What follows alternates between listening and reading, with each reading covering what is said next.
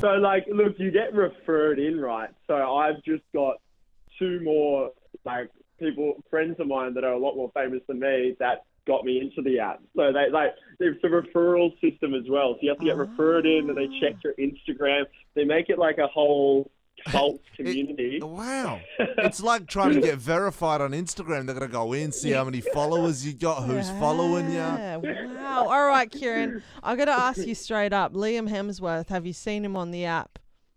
I haven't, to be honest. You know who you see the most of? Every single Instagram influencer, that you ever see. Like, and the weird thing is, right, there's a map.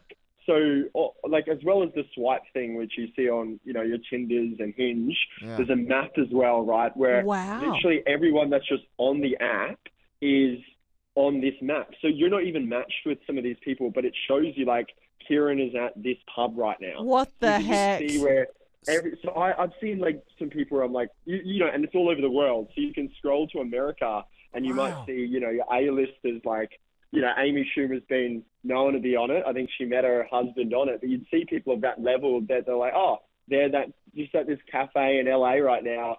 And it shows them all on the map.